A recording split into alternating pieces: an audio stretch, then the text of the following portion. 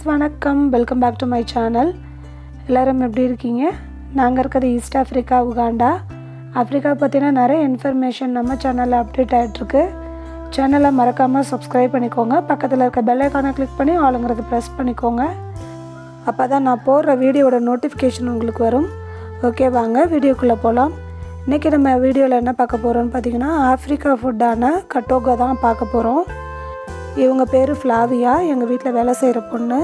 So இன்றைக்கி Africa ஃபுட்டான கட்டோகோ தான் சமைக்க போகிறோம்.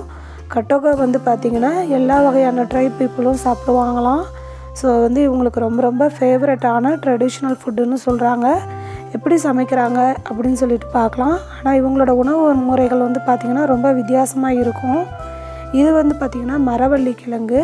நம்மளாம் மரவள்ளி கிழங்கு அப்படியே அவிச்சு தான் சாப்பிடுவோம். இவங்க இதை எப்படி சமைச்சு சாப்பிட்றாங்கன்னு பார்க்கலாம். ஃபஸ்ட்டு தோலெல்லாம் சீவிட்டு குட்டி குட்டி பீசஸாக கட் பண்ணிக்கிறாங்க. மரவள்ளி கிழங்கோடு சேர்த்து பீன்ஸும் சமைக்க போகிறாங்க. ஸோ ஃபஸ்ட்டு பீன்ஸை வேக வச்சுட்டு வந்துடலாம். மரவள்ளி கிழங்கை குட்டி குட்டி பீசஸாக கட் பண்ணிவிட்டு நல்லா வாஷ் பண்ணிக்கணும். பீன்ஸ் கிட்டத்தட்ட ஒரு அரை மணி நேரத்துக்கு அப்புறம் வெந்துருச்சு. எந்த அளவுக்கு வெந்திருக்கணும்னா பார்த்திங்கன்னா, இந்த அளவுக்கு அது வெந்திருக்கணும். அழுத்தி விட்டால் நல்லா அமுங்குற மாதிரி இருக்கணும். இது ரொம்ப ரொம்ப ஹெல்த்தியான ஃபுட்டு, நம்மளும் சாப்பிடலாம்.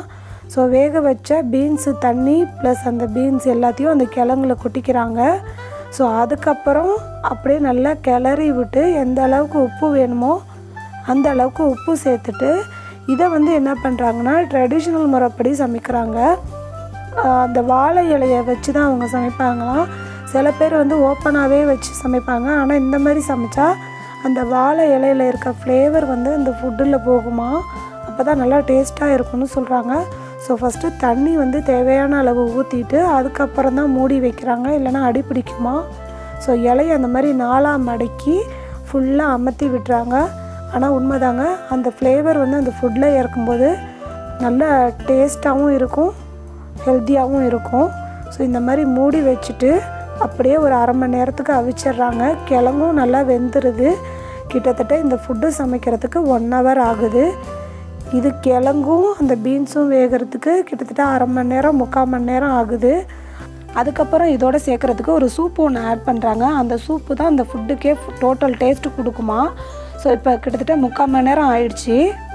நல்லா வெந்ததுக்கப்புறம் அந்த சூப்பு செய்ய ஆரம்பிக்கிறாங்க.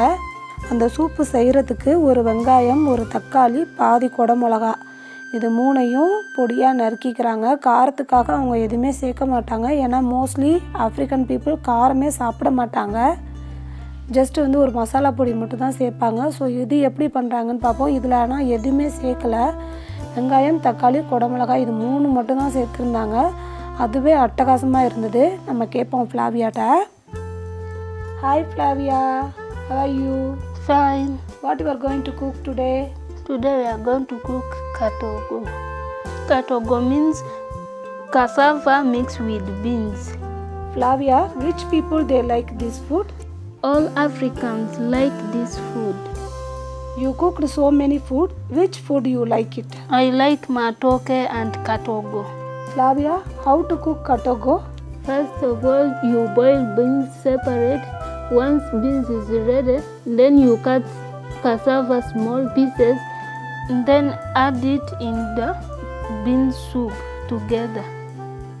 Once it is ready, you put it down, then you put another saucepan on the fire, you pour cooking oil, then you add onion, green pepper and tomatoes. Mix it very well. And then you add small water to make soup. Then pour it in the food. Now katogo is ready. அவ்வளோதாங்க. So அவங்க என்ன சொல்ல வராங்கன்னு பார்த்தீங்கன்னா, பீன்ஸை first வேக வச்சு தனியாக எடுத்துக்கணுமா. அதுக்கப்புறம் மரவள்ளி கிழங்கை சின்ன சின்னதாக நறுக்கிட்டு அந்த வேக வச்ச பீன்ஸு, அந்த தண்ணி எல்லாத்தையும் அந்த மரவள்ளி கிழங்குல ஊற்றிட்டு அதையும் ஒரு 10 நிமிஷத்துக்கு வாழை இலையெல்லாம் மடித்து அதில் உள்ளே வச்சு அப்படியே அவிச்சு எடுத்துக்கிறாங்க.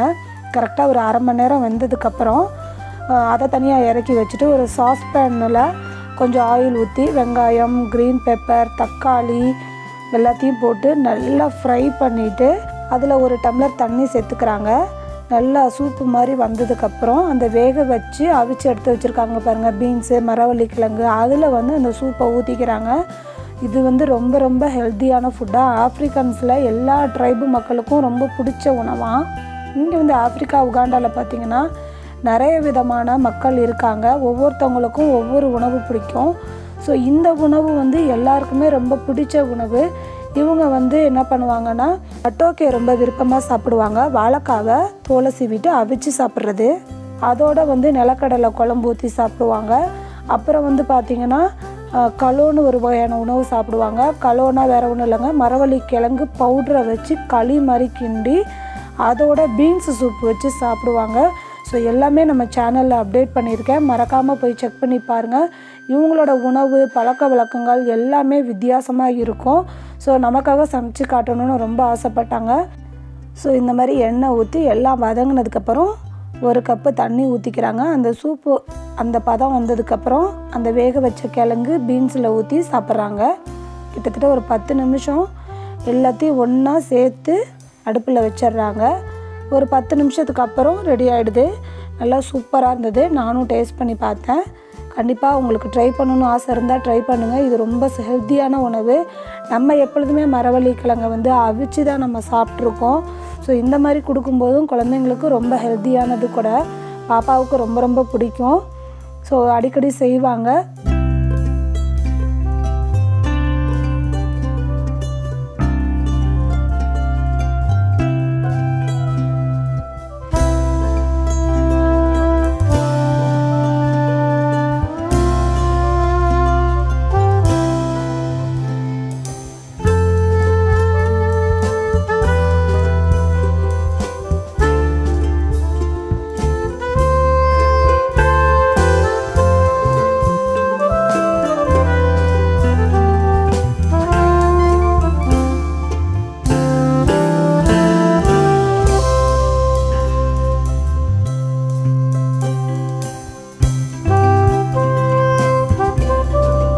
அவ்வளோதாங்க. இப்போ ஃபுட்டு ரெடி ஆகிடுச்சு. ஃப்ளாவியா சாப்பிட்டு பார்த்துட்டு எப்படி இருக்குன்னு சொல்லுவாங்க.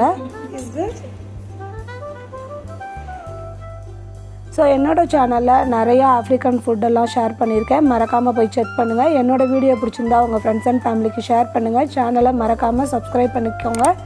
நெக்ஸ்ட் வீடியோவில் பார்க்கலாம். Bye friends.